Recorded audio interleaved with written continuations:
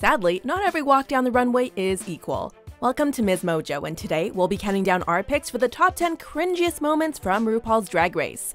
Charlie, come on! Come on, Charlie. Do something, Charlie. Before we begin, we publish new content every day, so be sure to subscribe to our channel and ring the bell to get notified about our latest videos.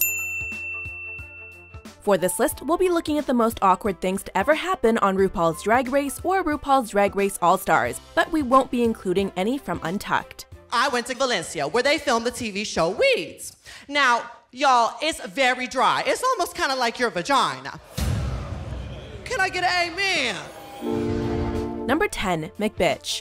Macbeth is one of Shakespeare's most famous tragedies, so it's pretty fitting that McBitch is also considered to be one of Drag Race's. First day of school. House of Caparus is gonna rule. Capulet. This reinterpretation of the Scottish play was performed by Kennedy Davenport's team in the season 7 episode, Shakespeare. The spirit. The spirits have spoken. We saw it in a dream. Lady McBitch is the neat cheer supreme. While Max managed to pull her team through their performance of Romeo and Juliet, Kennedy's team never seemed to get theirs off the ground at all. There was line fumbling, wooden acting, multiple miscues, and Pearl seemingly struggling to not bump into the scenery. This person screwed up, and then this person screwed up, and then this person doesn't know what to do. It's a mess. As stunned Michelle and RuPaul could barely contain their horror. During rehearsals, Ru even described it as Drag Race's worst car crash in 7 seasons. I don't know what to tell you, ladies. This is not good. Everybody on my team is in deep right now. Number 9, Chanel eliminates herself. Talk about digging yourself a hole. One of the staple questions contestants on Drag Race are expected to answer is, which of your fellow contestants deserve to go home? Who should be eliminated tonight? Rebecca, what's your answer? Do we just get to pick one? This drama-stirring tradition began all the way back in season 1, but to this day, no one has given quite such a shocking answer as Chanel. Chanel, who should be eliminated tonight? I'm so glad you asked me this question. I nominate myself because I don't want to be here anymore. By the 6th week in the competition, Chanel felt frustrated that her skill and beauty wasn't being rewarded enough by positive critiques or challenge wins. So when asked, she nominated herself to go home. I'm a beautiful person internally and on the outside. And it's so frustrating to me that that image does not seem to be conveyed. Chanel's diva moment became super awkward when she actually ended up in the bottom 2 alongside Rebecca Glasscock and was then eliminated. Thank you all. Chanel, even though your time here has come to an end, your contribution to the world of drag is undeniable. Number 8, Coco Montrese's talent show dance routine. The stakes could not have been higher when the highly anticipated first episode of All-Stars 2 dropped. The first category was All-Star Talent Show Extravaganza, with all 10 returning queens expected to wow a live audience, the judges and their fellow All-Stars in a variety show-style performance. The brief was to bring your best talent to the main stage, so when Coco Montrose, who was not known for her dance skills on the show, revealed hers was going to be a dance routine, painted eyebrows were raised. We all make choices, but that was a choice. Coco admitted she knew it was a risky choice. Embarrassingly, that risk didn't pay off. Though she looked the part, her vintage Hollywood number fell flat. Number 7, Alaska's meltdown. The higher you get, the further you fall.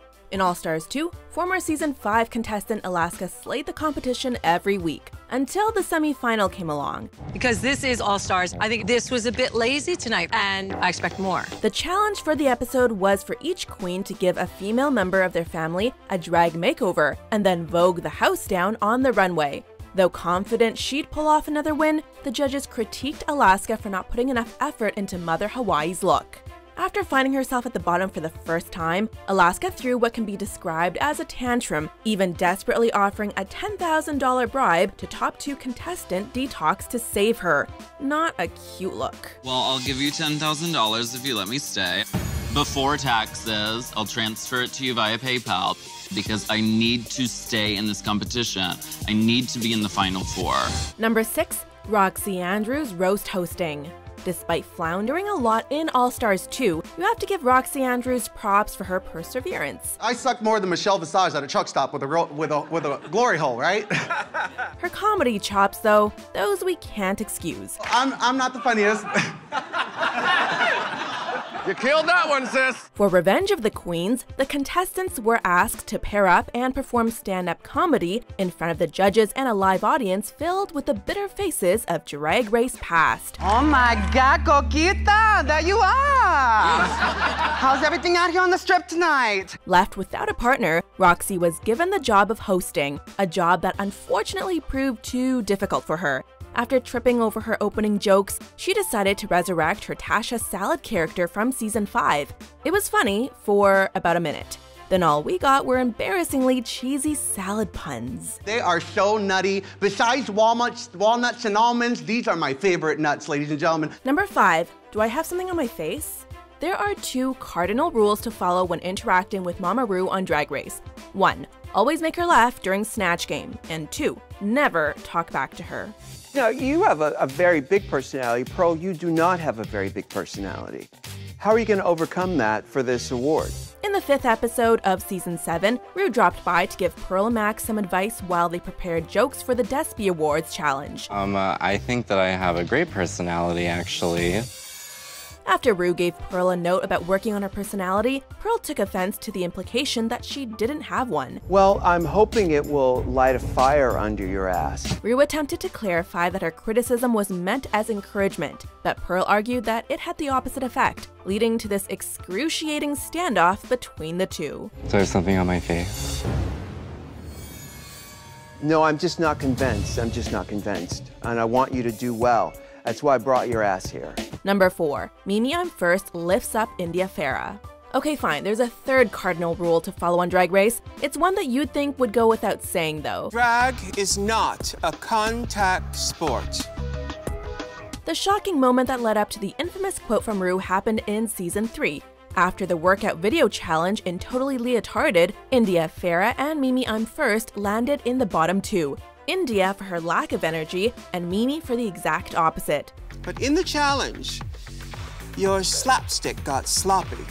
In the lip sync for Your Life, Mimi desperately gave it her all to stay in the race. After trying to block India from view, she made the inexplicable choice to throw her competitor over her shoulder. India was not pleased, and neither was anyone else. What the hell is she thinking? You can't be lifting up drag queens.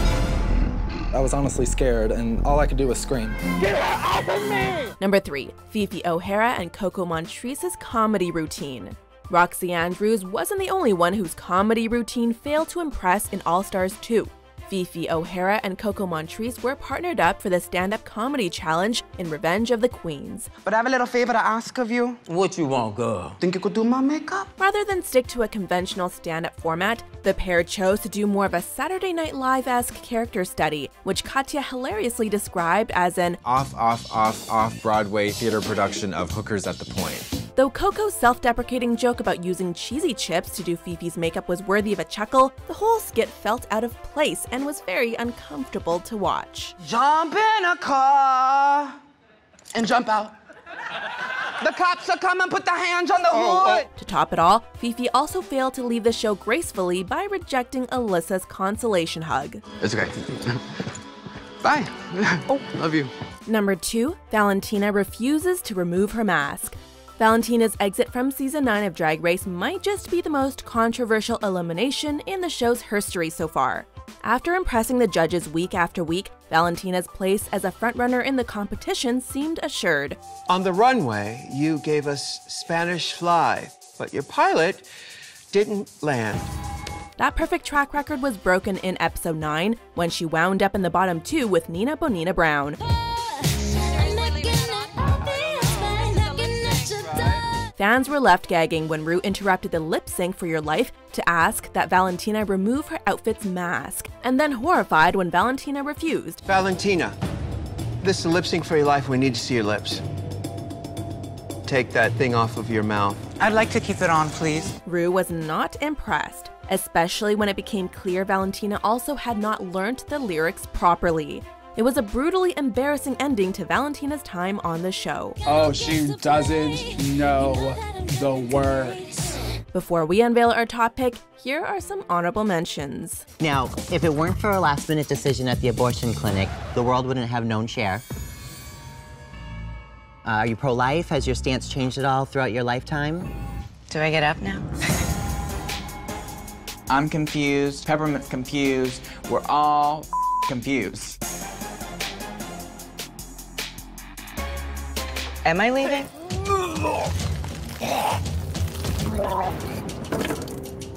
Number 1, Alexis Michelle and Pheromone's Michelle Visage roasts. In Season 9, the remaining 8 queens were tasked with a daunting challenge to roast the most judgmental of all Drag Race judges, Michelle Visage. While some queens struck comedy gold, 2 routines were so rocky that we just couldn't pick between them. Despite coming off as a sweetheart, Pheromone decided to go for the jugular with some insult comedy. And I'm pretty sure having one song in the 90s that no one even remembers doesn't qualify you to be a judge on such a big TV show.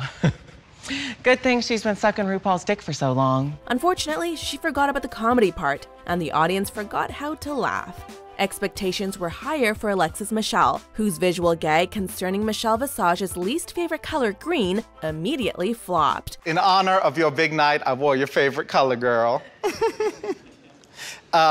Between that and the offensive slurs, it was nothing but crickets from the audience. Fortune, you also know about playing second fiddle. You've been playing bull dyke to Chelsea Handler's Alcoholic Wasp for ages now.